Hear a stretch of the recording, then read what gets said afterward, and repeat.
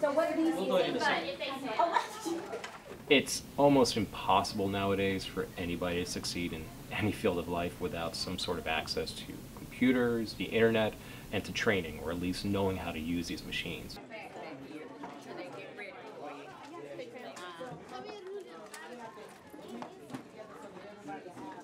Folks that don't have access to all of those things are really left behind.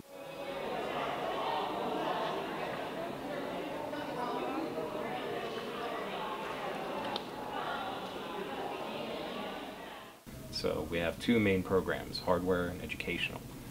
Hardware is basically collecting as many computers as we can and refurbishing and donating them to students in need as well as other members in the community. The majority of the work is done by volunteers.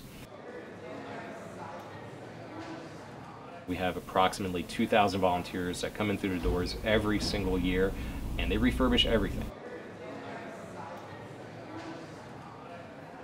On the educational side, we help train people in basic digital literacy. Pie-in-the-sky goal would probably be to get every community member in this state equipped with a computer, with training, and with a low-cost broadband connection to the internet.